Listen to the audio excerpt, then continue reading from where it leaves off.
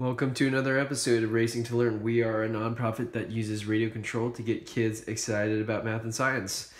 And today we're taking another look at our Losi LST XXL2-E, and we're continuing to break it down to get it back on the road here. So just to recap here, we're looking at the underside of the truck, and one of the bulkheads is broken here. So the bulkheads left and right, or right and left, hold together the differential and also provide a mounting point or mounting points for the suspension arms. So we're just going to continue taking this apart. Just one comment about the parts breakdown. Of course, you always want to print one of these out or have it handy when you're doing any sort of work on the car. You know, I've just highlighted some of the parts that I want to replace here that are broken. But you know, this is a pretty nice diagram, not the best that I've seen. You know, it doesn't show exactly where parts slot in or fit in. And you know, one of the places where I had questions, and I'm probably going to go ahead and post this to the bulletin boards, is the front of the diff mount. I don't know if you guys can see that here. Let's try to focus in and get some more light there. But there's a notch in there, and I'm pretty sure that the notch is supposed to slide over this aluminum plate. And it is a fully symmetrical chassis, so the front is very similar to the back, except for, you know, the steering linkages and whatnot in the front. But same thing here, and I'm pretty sure that the slot in that piece of plastic, and it goes around the front of the differential here too, is supposed to, or the chassis is supposed to slot into that. So you know, the chassis here is supposed to go into the plastic piece there. Right now on both the front and the back, it's there's a gap there. So I'm wondering if, you know, there was an impact or whatnot on this truck that you know, that caused the movement of that plastic piece. So regardless, we'll disassemble it, make sure that it's put in properly. So here, you know, we'll take out these hinge pins and get these screws out so that we can replace the bulkhead. You know, not a huge fan.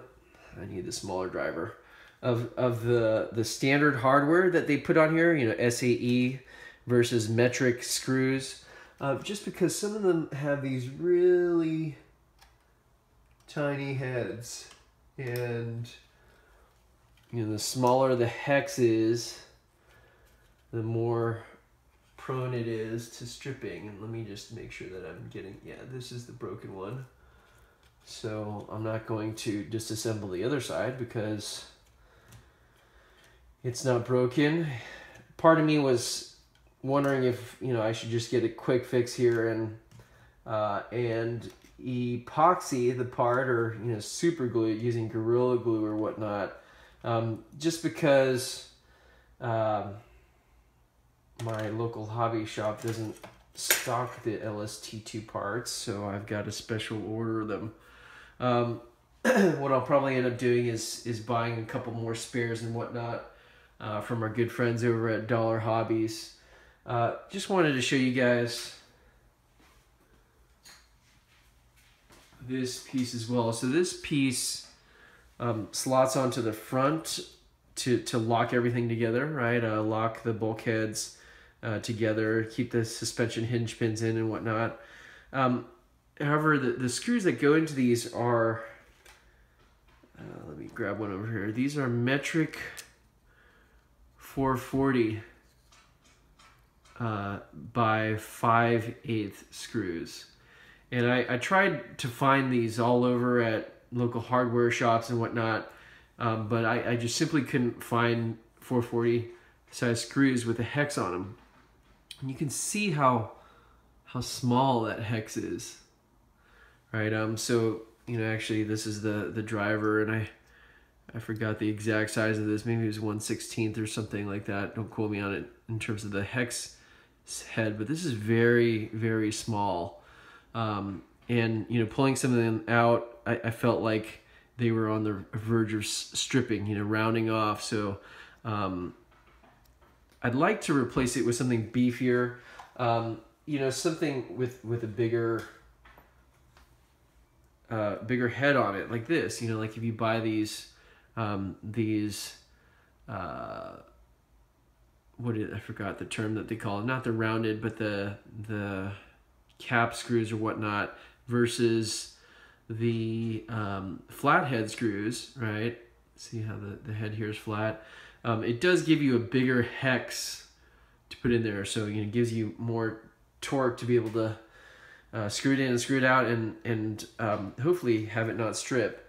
I thought about putting in a cone washer like this.